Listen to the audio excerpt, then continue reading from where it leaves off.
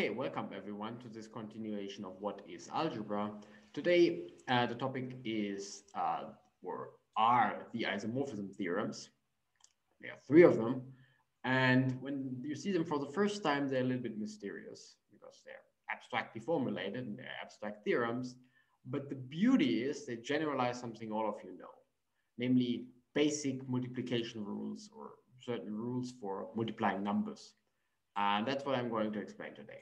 So the point will be that there are certain very well-known rules for how to multiply numbers, and the theorems generalize them in up to a ridiculous generality. I'm only going to touch upon the statement for groups, but there's something similar that works for rings, for algebras, for modules, in the categorical setup, and so on and so on. So these are really good, and these are really important to remember. And at least my idea to remember them, or my approach to remember them, would be to just think about what are those doing for just in the integers, for multiplication of integers, multiplication, division, whatever of integers, you will see. So let's just jump right into it, into the first one. So the first one is kind of a generalization of the following statement.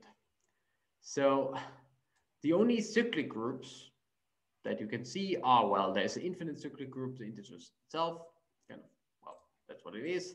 And otherwise, these are the Z mod AZ.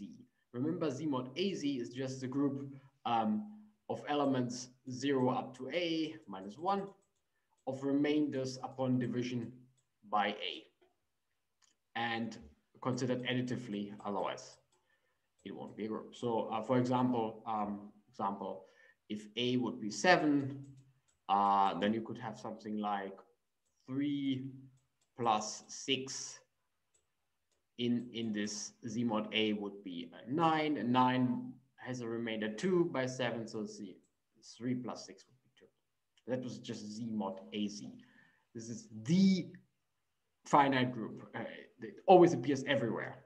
And kind of the reason is the first isomorphism theorem in disguise, because all cyclic groups are finite. So what is a cyclic group? A cyclic group is that what I already denoted by CA, and it's just a group generated by one element, and all other group element is just the power of this element. And the only thing you assume is that it's cyclic, so at one point you hit the identity. So G to the A is 1. And there's a kind of an obvious map from Z to CA, which just sends 1 to this one generator, G. And the kernel of this map, which is this kernel of this map, so kernel is exactly A times Z, right? The kernel of this map, so the kernel is these are just all elements that are sent to 1. Which are the elements that are sent to 1? Well, look at this condition. Z to the A is 1, so all multiples of A will be sent to 1. And that's all I'm saying. And then you have this funny diagram here, or this one, which says you have a F, which is then your map from Z to the cyclic group, and you know the kernel, that's AZ, and if you quotient by the kernel, then you get an isomorphism, which shows that all cyclic groups are actually isomorphic to Z mod A for certain A. And the first isomorphism theorem will generalize this result. Okay, we will see it later. So the second, or rather the third, I should say. So in the literature, this is the third isomorphism theorem, but I think it's a bit easier than the second. So I stated, well, as the second isomorphism theorem. And I claim it generalizes the following. So this one was a generalization of, well, everything that is cyclic, so modular arithmetic is the only cyclic way of division and remainders, are the only cyclic way how groups can work. And this is kind of even easier in some sense. So it's this ridiculously simple equality in numbers. B over A equals, well, B over C divided by A over C. So the only thing I did is I sneaked in this little C here. And of course, this cancels out. So, so this is ridiculously simple. It's consolation, right? It's consolation of division or multiplication. This is the rule. And this is generalized by by my second isomorphism theorem, by the third isomorphism theorem. And this is how it looks like. So A over B, oh, I probably should choose a different color. So this, and you can sneak in a C, right? Sneak in a C again, and you can just cancel out the C. It's exactly the same statement. You can sneak in a C, you can cancel it out. So A over B, AZ over BZ is isomorphic to AZ over CZ divided by BZ over CZ. And what really happens is this cancellation. So you have A over C, this is A over C, A and C. You have B and C, that's a red one, B and C. And kind of A and B is this missing piece here, and you just brought it to the other side, such that you can cancel out numbers. And this really just generalizes that something like, for example, here's an explicit example. 6 over 3 equals 12 over 3 divided by 12 over 6. Of course, this just cancels out. And what you get is 6 over 3. A slight catch and something a little bit confusing before you ask, why am I writing B over A and here A over B? Well, it's a little bit of a confusing notation, but AZ is not of size A. AZ is still infinite, right? But it's of size 1 over A times the size of Z. So it's, in some sense, what's written here is actually B over A and not A over B. It turns around because the notation is a little bit silly. But just it basically is consolation. You just have to keep in mind that things turn around because the notation, as I said, is a little bit silly. But it's too standard for me to change it, and so just don't be confused. Okay, so generalization of consolation. That's the third, or in my case, the second isomorphism theorem. And then you have the second one, which is usually stated as the third one, in my case, which is usually stated as the second one, but it's a much harder rule, and the isomorphism theorem is also much more mysterious. If you see it for the first time, it isn't so bad, but it generalizes this rule, which is not completely trivial. If you think about it, it's also not very hard, of course. Namely, well, the B divided by the GCD equals the lowest common multiple divided by A. And this is generalized by the following funny diagram. So I've written down here what happens. Very good. So if you think about it for a second, then this one, AZ plus BZ, has actually a generating element by something that's called Bézout's lemma, and that's exactly the GCD. Okay? While on the other hand, this one, ZA intersect BZ, has also a generating element, which is the other one, the lowest common multiple. And then you just use the following isomorphism theorem. It's a little bit of a complicated theorem, but it basically works like this. You have a big thing here, and you have in the middle, you have two middle things, and you have a small thing, and you have another middle thing. And the statement is basically big divided by middle equals middle divided by small. So the big thing in this case is AZ plus BZ, and BZ and AZ are completely, in this case, you can't compare them, so they are on the same height.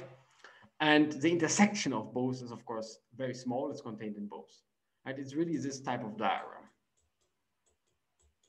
The big one contains everything in the middle, and the bottom one is contained in everything. And what you do is the quotient here is isomorphic to the quotient here. Right? And this really generalizes, as I explained here, that this rule B over GCD equals LCM over A. For example, if B is 6, this is B, and A is 21, A, then, well, I hope I did my homework correct. Then 3 is the greatest common divisor, and 42 is the lowest common multiple. Okay, this slightly mysterious rule, it's not so bad. It just generalizes something that is a little bit more complicated than this little bit silly consolation. And that's exactly then the statement. So really the three isomorphism theorems that you need to remember are exactly those. Okay, so whenever you have a map and you want it to be surjective, that's not a really strict, strong assumption. You can just say H is the image instead of H is just what it is. So, but anyway, so in this statement, I want it to be surjective, and you take the kernel, and then G mod the kernel is isomorphic to H. Okay. So whenever you have a group homomorphism that's surjective, divide by the kernel, and you get an isomorphism. This was the statement. The only cyclic groups are Z and AC. That's generalization of this statement. Generalizes to ridiculous generality. Way beyond the case of groups. And here was the statement, this funny consolation statement, and it works like this. If you have a sequence of normal subgroups, then it's exactly the consolation I showed you before. So G over M is isomorphic to G over N divided by M over N. So G over M is isomorphic to, and now you sneak in N, right? And you can just cancel it out. The only slight catch here is that you want normal subgroups because these are the right the right notion of quotients in the theory of groups. That's the only slight catch here. And this is the last statement, this generalization of the this rule involving the greatest common divisor and the lowest common multiple. And it works like this. Well, you have a subgroup S, you have a normal group N, then S times N is really big because it contains both S and N. Yeah. Flop. Oops, that's not what I wanted to do. Flop, flop. And very small is S intersected by N. That's contained in both N and S. And the statement is that this thing here and this thing here, they are isomorphic. So big divided by middle is isomorphic to middle divided by small.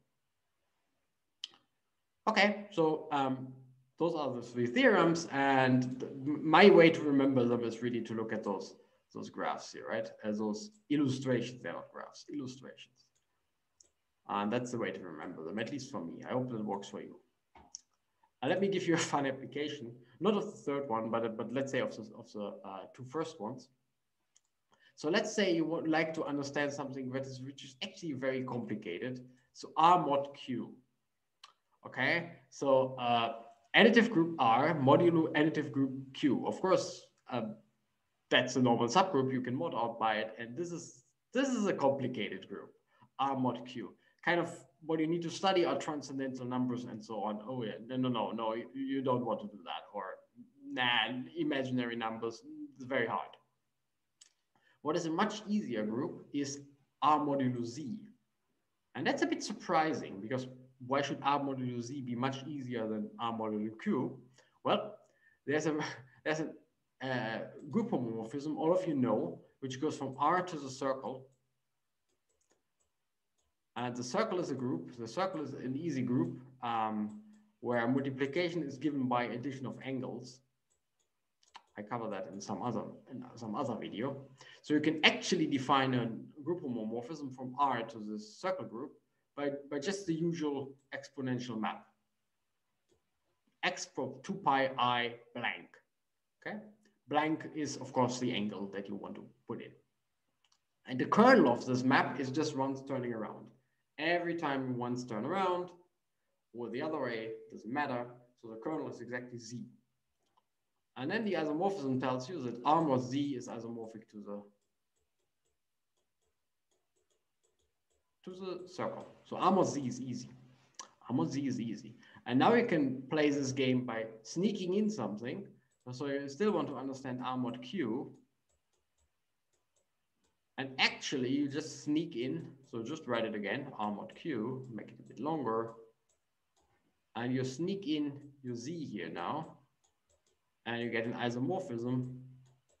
And you already understand this group. So it only remains to understand this group. And I don't know how, so Q mod Z. And I don't know how you feel. Q mod Z looks a little bit easier to me than R mod Q, right? No imaginary numbers or whatever. It looks much more innocent. And this is a cute application of the first two isomorphism theorems, with a slight catch that actually this one, I remind you, this one actually is the third in the usual literature, but I think it's just much easier than the so-called second, so I stated it as the second Anyway, that's it for today. So all I wanted to explain today is that the three isomorphism theorems are not mysterious beasts. They actually arise very naturally by studying what happens for numbers. The second one is in particular very easy to remember. You just sneak in something, right? It's just this G over M, and now you just sneak in whatever N, right? And you can cancel it out. This is very, very useful. And usually you really want to sneak in something for most applications. Anyway, I hope you enjoyed the video, and I hope you see you next time.